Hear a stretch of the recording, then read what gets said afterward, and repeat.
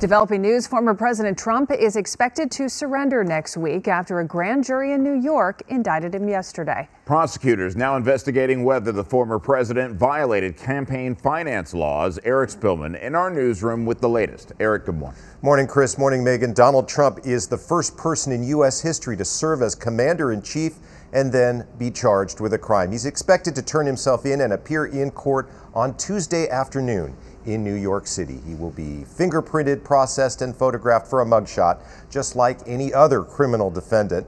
Trump was indicted by a Manhattan grand jury. The charges are under seal, but they stem from payments to adult film actress Stormy Daniels during the 2016 presidential campaign, allegedly to keep her from saying she'd had a sexual encounter with Trump years earlier.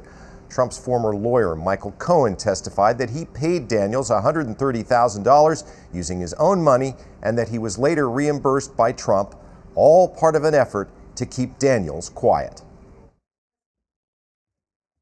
When we zoom back and think about these charges, it really, we think, will relate to payments that were made to try and affect a presidential election.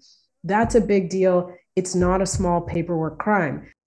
Trump, who is running for president again and is the leading Republican candidate in polls, has denied any wrongdoing and says he did not have an affair with Daniels. He issued a statement saying the Democrats have lied, cheated, and stolen in their obsession to try and get Trump. But now they've done the unthinkable, indicting a completely innocent person in an act of blatant election interference. Republicans are rallying to Trump's side. I know voodoo's legal in New York, but this is legal voodoo. You got a misdemeanor that's been made a felony. Nobody in the history of New York City has ever been prosecuted under this theory except for Donald J. Trump.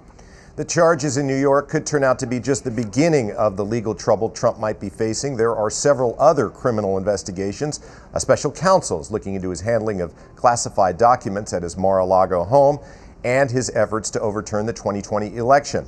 Also, a district attorney in Georgia is investigating what Trump may have done to meddle in that state's vote count. But to the former president's supporters, it doesn't matter. God bless the USA! Woo! A group of them demonstrated near Trump's Mar-a-Lago home in Florida with Trump banners and flags. He's falsely accused for the last 6 years. It's terrible. It's ruining our country. This morning, the president was asked about the indictment as he was leaving the White House to go to Mississippi. He did not want to talk about it. Are you worried this will further divide our country, the indictment? I have no comment on that.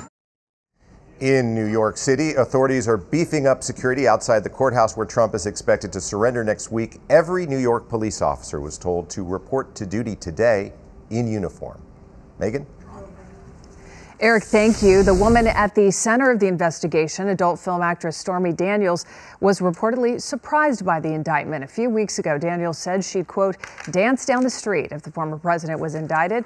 But her attorney tells USA Today that his client didn't feel like dancing at all. He claims she actually feels bad that Mr. Trump has been charged. However, in a tweet following the indictment, Daniels thanked everyone for their support and says she couldn't respond to everyone because she didn't want to spill her champagne. She also claimed orders for, quote, Team Stormy merchandise were pouring in.